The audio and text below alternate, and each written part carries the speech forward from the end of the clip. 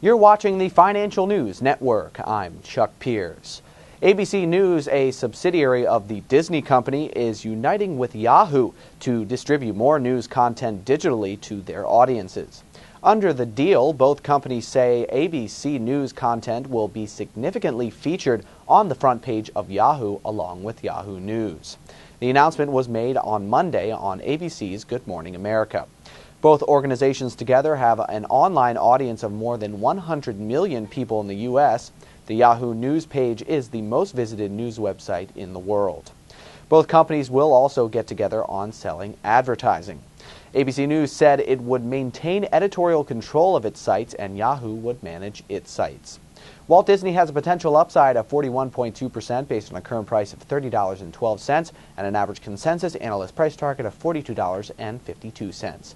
For further updates, stay tuned. You're watching the Financial News Network. I'm Chuck Pierce.